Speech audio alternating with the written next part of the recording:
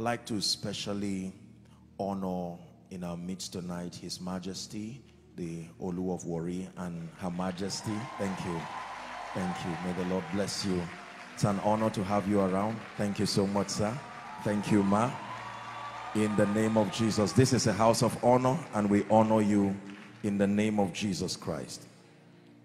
When a king can bow to the king, then his kingdom will truly stand. And we honor you, sir. We are proud of the fact that you love Jesus Christ, and we pray that in the name of Jesus, under your reign, that the Warri kingdom will be a model for many other kingdoms in the name of Jesus Christ. Amen.